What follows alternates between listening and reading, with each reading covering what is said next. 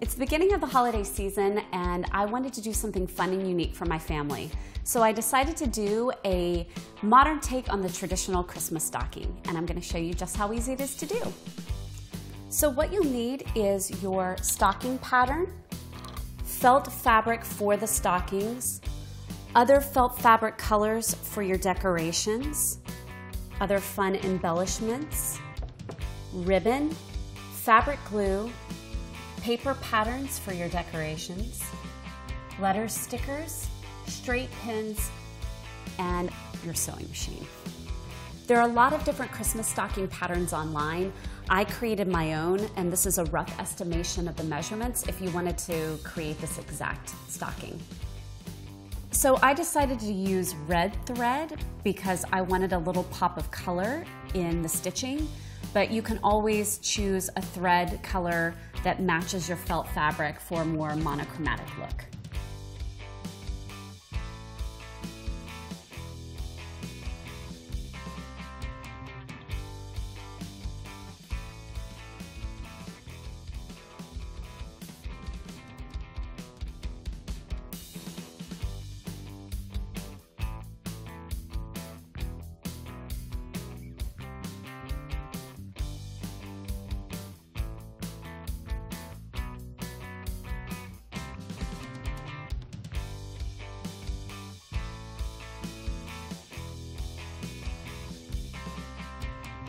The first thing I did was cut out the letters to Charlie's name, and to achieve a really clean cutout, I used the stickered letters for that.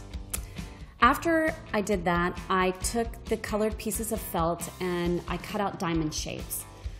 I don't know why I chose diamond shapes. I think they're really fun and retro looking. You could cut out circles, you could cut out squares, rectangles, triangles, whatever you want to do, but I chose diamond shapes.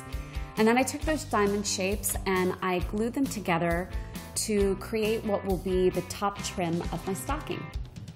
Now that I've glued my trim on, I'm going to place Charlie's letters. You could place the letters straight across, you could place them up and down. For me, I wanted to place them in a half circle because I think it just complements the diamond trim. And last but not least, I took my tree pattern that I created, cut my felt, decorated the tree, and now I'm ready to finish Charlie's stocking. And here's Charlie's stocking.